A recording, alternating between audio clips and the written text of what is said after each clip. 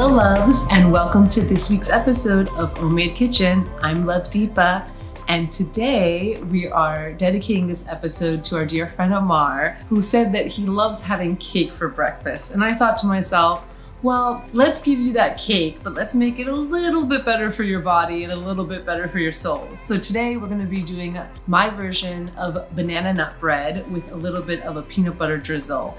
It's a great thing that can be used as a treat, a snack, or in Ammar's case, as breakfast. Today's recipe is going to be vegan and gluten-free, all organic ingredients, and filled with tons of nutrients and health benefits, but most importantly, filled with love and tasty goodness. Come on, let's do this. So with today's recipe, the longest thing is the actual baking time, but the prep work is super easy. We're gonna go preheat our oven to 350 degrees because the recipe bakes for about 50 minutes to an hour. Now, the only thing about this recipe is you do need 3 large, super ripe bananas. So in this case, those bright yellow or greenish bananas at the supermarket may not cut it, but if you've had some bananas lying on your counter for a couple of days, they're getting these nice black spots on them. That's when the natural sugars of the bananas have come out, and it's perfect for this recipe. So we're gonna combine all the wet ingredients first in our bowl, mix them together, and then add in our dry ingredients. We want the batter to be a little lumpy so it's not over mixed, so the texture of the bread is more cake-like and less bread-like. All right, let's do this. Now, as with most baked good recipes, you do want a somewhat accurate measurement. Now, most bakers will tell you everything has to be exact to get the right recipe, but with these kind of breads, I feel like there's a little more wiggle room. So I'm gonna give you my measurements. Now, feel free to play around with them if you like your bread softer, different texture, different consistency. This is just a basic bread recipe with a couple added ingredients. We're gonna take these 3 super spotted ripe bananas. It is a cake, so we do want it to be a little sweeter. So what I did was, instead of using sugar, because you know, sugar is great sweetener if you don't want any added nutrition, but dates, however, if you use them as a sweetener, you're getting added iron, added fiber, tons of minerals and nutrients, and dates are really good for your lungs. So when you eat dates, it helps pull congestion out of your lungs. So during allergy season, I figure why not something nice to keep our lungs healthy. So what I've done is I've taken roughly about half a cup of dates, chopped them up, and just soaked them in warm water. That's just to soften them up. Now I'm gonna use my spoon and we're gonna mash it together. Now you could put this in a food processor, at least this part of it, if you wanted it really smooth. I want my bread to actually be a little bit more rustic, so I'm gonna just hand mash it. And we're gonna add the rest of the wet ingredients, which means that we're gonna add about 1/3 of a cup of oil. But to keep this recipe extra healthy, we're actually gonna mix a little bit of coconut oil and a little bit of unsweetened applesauce. It's gonna give the same benefits of the oil, the moisture, but a lot less fat and just some added health benefits of the apple. If I can get this jar open. So we're gonna take about 1/3 of a cup. So I'm actually gonna mix a little bit of coconut oil and a little bit of the applesauce. Since we're using about 1/3 of a cup of the oil or oil substitute, I wanna make sure that I take care of that. Most recipes say a teaspoon of vanilla, but I'm actually gonna put 1.5 teaspoons of good organic vanilla in. Maybe it doesn't look as appetizing right now, but smells amazing right now. Almost like bananas Foster in here. Now we're gonna add a little bit of the spice mixture in. Now I'm adding cardamom because I love the flavor of cardamom in all the desserts. And I'm just putting about, let's say, 1/2 teaspoon to 1 teaspoon of cardamom.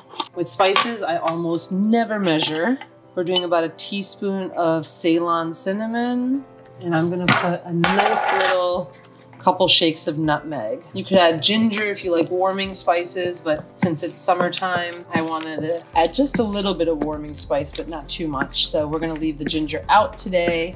Now for the dry ingredients. This recipe doesn't generally call for flaxseed, but flaxseed is a great egg substitute, but it's also just a great source of nutrition and omegas. So I'm actually gonna put 2 teaspoons. Actually, no, let's do 3. 3 teaspoons of flaxseed in the wet ingredients first, because that way the flaxseed gets activated while I'm mixing the other dry ingredients together. When you add flaxseed to liquid, it will become a little thicker, kind of like an egg.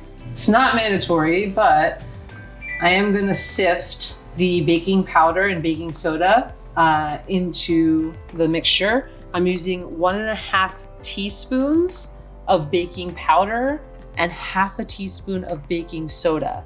The baking soda is gonna allow the mix to have a nice crust on the top.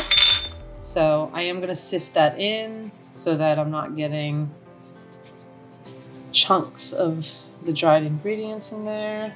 And I have about 1 3/4 cup of almond flour and tapioca flour mixed together. And that's gonna be the rest of our dry ingredients. And this is where we don't wanna stir a lot. That's why we wanted all the other ingredients to be nice and mixed in before we added the flour. And as for all baking ingredients, pinch of salt. It's nice and mixed in, but still chunky. And I'm gonna add in my add-ins now. So I'm adding in about 1/2 cup of chopped walnuts. And because I like my bread / cake a little sweeter, about 1/4 to 1/2 cup of chopped dates. These I did not soak because I do want them to remain kind of chewy, almost add a nice little texture when you get a bite of them. And then I have a little loaf pan that I'm gonna grease up. I'm using a little avocado oil because it's a flavor neutral oil. We're gonna take that 1 bowl mixture, pack it in nice and tight into this. Now I'm glad that there's enough room because this is gonna rise. So we wanna make sure that it's not all the way filled so that it has room to grow. This is a great way to get a little extra air out of the pan. See, you'll see a little bubble, air bubble pop out. We wanna make ours a little extra pretty. So I'm gonna take, now I do recommend maybe trying this on a cutting board instead of in your hands, but you can take sliced banana. Just make a nice little row of bananas. And we're gonna do just a little sprinkling of cinnamon on top. Going in the oven for about 50 minutes. We'll check it in 50 minutes. And I'm gonna put it on the top rack so it has room to rise. We'll see you back in about 50 minutes. So I've never made this drizzle before, but I figured if we're gonna go for breakfast cake, then we should probably go for a nice peanut butter drizzle because I think peanut butter and bananas make such a beautiful pair. The little bit of salty from the peanuts and the sweet from the bananas. This is gonna be a simple drizzle. These are just things I have in my pantry that I thought would work well together. I'm gonna use a little bit of organic peanut butter, some organic cashew yogurt, a little bit of maple syrup to make it sweet, and then a pinch of salt to enhance the saltiness of the peanuts, and a little bit of hot water just to loosen it up. I'm putting about, let's say, 3 heaping spoons of peanut butter. When you're buying peanut butter or any kind of nut butter, I really recommend looking for something that has 1 or 2 ingredients. It should have the nut and maybe some salt. If it has added oils or added preservatives, it's taking away from the flavor and the nutrition of what you're getting.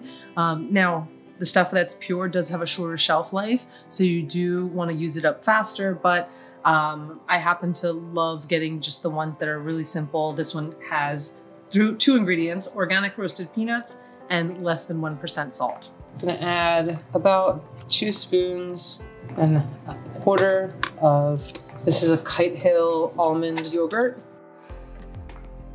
Gonna add 1 more spoon of yogurt, a little bit of this warm water, just a little bit to help it loosen up, a little splash of maple syrup, and a little pinch of salt. I'm realizing it needs a little more peanut, a little more water, a little more maple syrup. Okay, after a few minutes of some whipping and a little bit of elbow grease, you're left with this beautiful whipped glaze. Now it does have the vegan yogurt in it, so you do want to normally store it in the refrigerator. I'm gonna put it in the fridge while our cake is baking. I am gonna top it off with a little pink salt right before I drizzle it on the cake. But let's see how the cake turns out in a little bit. Okay, so it's been about 51 minutes and we're ready to take the bread or cake out of the oven. Oof, just that Little bit of crispness along the edges. Definitely needs to cool for about 15 to 20 minutes. It will settle down a little bit. Now, if you try to cut it now, it's gonna fall apart. Patience is key. I know it smells amazing, but we're gonna let it sit. You can see that even just bringing it out of the oven, it's already starting to sit down a little bit in the center. So we just wanna let it set and finish its cooking process. So let it cool for about 20 minutes. Okay, so the bread may not have totally cooled, but it's been about 20 minutes and we're gonna go for it. As you can see, the bread has settled down a little bit in the center. The top has a nice crust on it. That's thanks to the baking soda that we used. It's still really warm. With the substitutions, this is probably gonna be a little softer than I originally planned. Ooh. So I think that the bread definitely needs a little more cooling time because it's still really hot. We're gonna add a nice dollop of this peanut butter cream that we just made. So, although it doesn't look perfect, it sure tastes perfect. It's light, it's fluffy, it's moist. It has tons of protein, tons of nutrients, minerals. It's vegan and gluten-free, and there's tons of other additions you can add to it. If you have a sweet tooth, you can add some chocolate to it, add some apples, whatever fruits or nuts you like. But this banana peanut butter combination is my favorite. Don't forget, the secret ingredient is always love.